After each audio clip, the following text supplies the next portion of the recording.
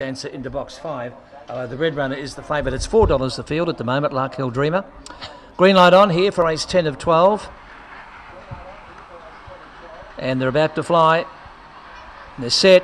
And away, Lark Hill Dreamer missed the start. Where's Millie began brilliantly, beat them out by 2 lengths. Oosty shows good pace, so does Lady Abbey. Now Lark Hill Dreamer is kicking up on the inside. They're well clear of Stylish Dancer. Racing wide as Black Sold into trouble. And then came Dark Avenger and Brescia Bale as they race off the back turn though. Where's Millie still in front. Coming out at Oosty, although it ran off the track. Then came Lady Abbey and Brescia Bale made up plenty of ground. Oosty a huge winner. Oosty out very wide, got up to beat Lady Abbey. I think Where's Millie might have got third, stopped in the last little bit. Brescia Bale was right on its hammer with Lark Hill Dreamer.